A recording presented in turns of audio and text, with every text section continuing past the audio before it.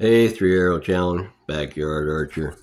Thought I'd throw on some of my bows. You were kind of surprised I got rid of my 2022 Fredbear Kodiak Hunter. It was the newest bow I had. Of course, it's a replica basically of the it came out in 1967, the Kodiak Hunter Fredbear. But it just came down to it when I bought it new. Great bow, love shooting it, but I just kept grabbing my vintage bows to go shoot. It seems like I was just leaving it hanging on the wall, not shooting the newer 2022 model Kodiak Hunter much, and I kept grabbing my $100 and $200 vintage bows to shoot.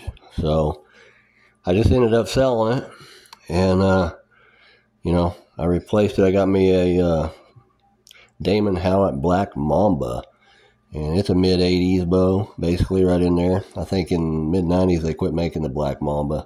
They went to Martin. But before the mid-80s, it was a high-speed Damon Howlett high-speed, and then it went to the Mamba like that right there in the mid-80s. But in the 70s, it was a high-speed. So it's probably 30-year-old bow right in there. But I have some 70-year-old bows here too, man. These are some of my bows real quick. I'll try to go through them, but here's the Howlett web on Howlett bows. Damon Howlett has been the best known as the #1 best traditional recurve bow for over 85 years. And there's the Conviction, which I was going to get, and they had over a year waiting list for that Conviction. And then there's the Mamba, right there, the Black Mamba, and then just the Mamba. Got the Mamba and the Black Mamba 58 AMO bows. But they're $900 for those bows, man. I bought my Black Mamba, and it is nice. I mean, it is a sweet bow. Look at that riser on that thing.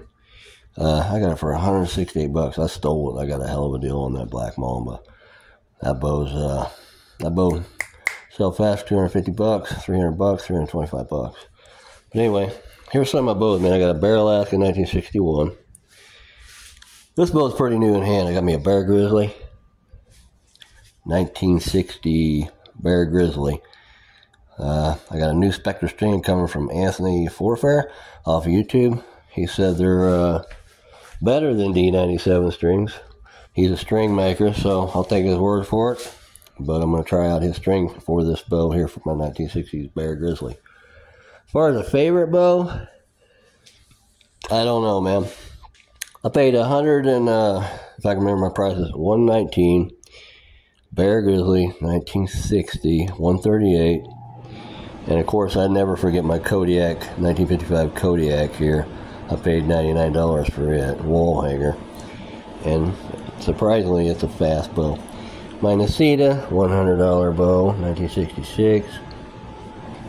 1969 Bear Grizzly, 56 AMO, my shortest bow, and my heaviest draw bow too. You know, it's getting up there 75 pounds for me, so that's pushing my max shooting right there. Then I have a mid-70s, that's a 69. Then I have a mid-70s, 75 Bear Grizzly. This is a nice bow that I fixed that, you can see it colored it up. You can see it's a little darker right in there. Had a couple of holes in there, so I colored it up. Looks a lot better than a couple of holes in there, and matched it up pretty good. And then I got my new bow to me, new in hand, Mamba, 60-pound bow at 28. So again, I'm getting up there. It's pulling 67 pounds for me. It may become a new favorite bow, I'm telling you. And then my 1962 Bear Grizzly, right here. A lot of people don't like yellow glass, but when I compare my Grizzlies and stuff, how they're made, the durability, my 1962 Bear Grizzly, it is a very nice bow.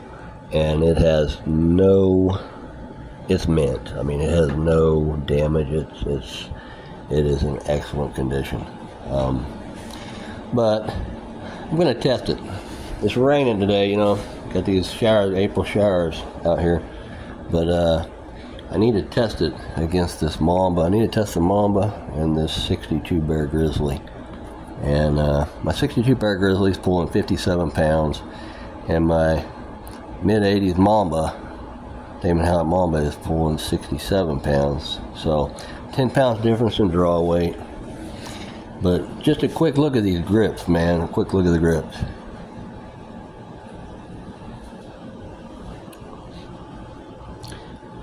You get finger shock from these kind of bows that got that square on the front. You do, right across your fingers.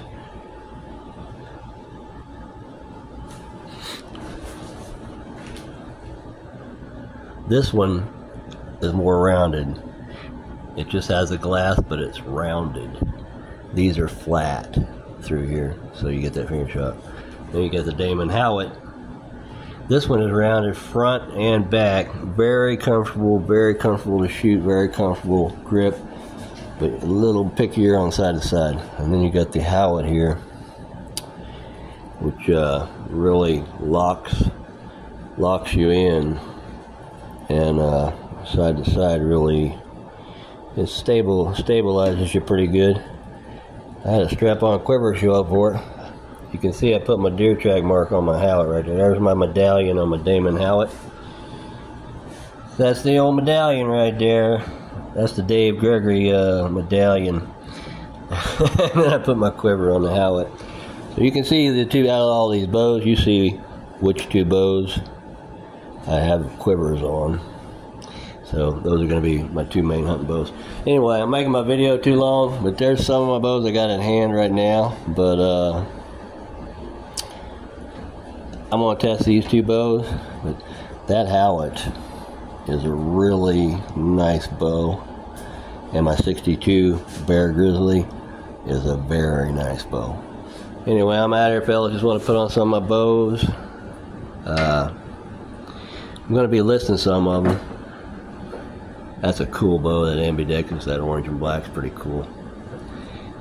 My only longbow right there, fellas. My only longbow right there, but these are really close, man. But they are recurve. With that mid-1955 right there, that 1955 Kodiak, pretty fast bow. It's only pulling 50-some pounds for me. Anyway, video's getting too long. There's some of my bows, Dave. But I'll be putting some up for sale.